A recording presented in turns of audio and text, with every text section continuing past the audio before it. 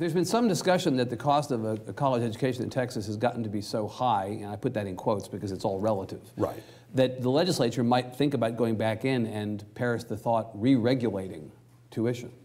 Is that an open possibility during this session, that you all might come in and look at jimmying with this again?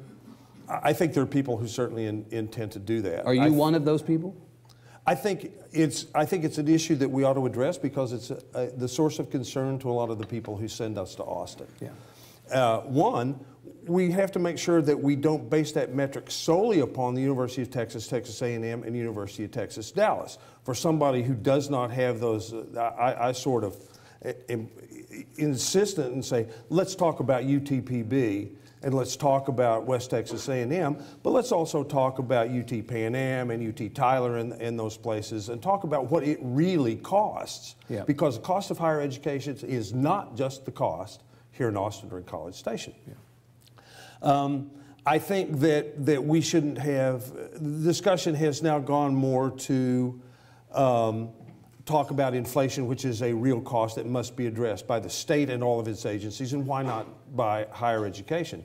If we re-regulate, just exactly how are we going to re-regulate and meet the needs of institutions of whom we ask a great deal and will ask more? Right. That has to be done very, very carefully. I think that the institutions hear very loudly and clearly when people in the legislature say that their vote to deregulate tuition was one of the worst ones they ever made. I don't think anybody, if you had told members of the legislature exactly what the increases in tuition would have been from deregulation to the present, there would have been no more than 3 or 4 votes in the legislature to do it. There's a cautionary note there, but I think it's being heard loud and clear. But of course the tension, Mr. Chairman, is between what the universities need to do and do on the cost of a college education and the decline in the state's share of contribution to higher ed funding. I believe at UT, my colleague Ross Ramsey said that from 1984 to today, the share of the state's contribution to higher ed went from something like 50% to 13%. There's a point at which the state is almost by default getting out of the business of funding higher ed when you get down to that level.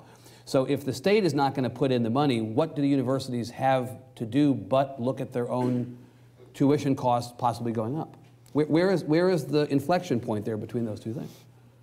I'm not sure that can be answered. Apparently it can't be answered by me. We have to weigh that very, very carefully, and are all the universities' goals and their plans completely justifiable? Because as being state universities, they have to get that money very much from the taxpayers. Yep. And we answer to them too. Yeah. And where's the inflection point? I don't know, but there has to be a balance point. Is the state funding higher, let me ask you straight away, is the state funding higher education today adequately?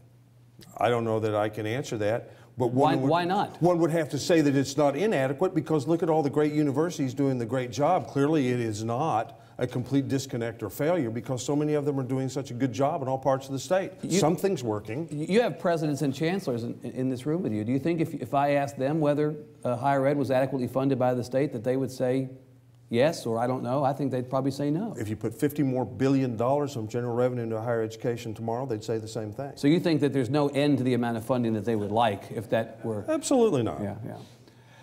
But you're not prepared to say, as the incoming chairman of Senate Higher Ed, whether the state is doing an adequate job of funding higher ed. You don't feel like you know the answer to that? No, but I don't think you can define adequate. Why not? I guess there's a lawsuit over that right now, isn't there? No, that's in public ed. That's in public ed. Yeah. But why can't you define it?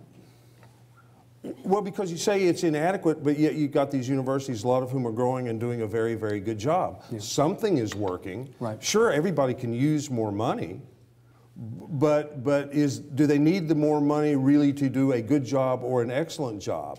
There's always more, and there's always better, and there is always bigger. Yeah. But for the core mission, yeah.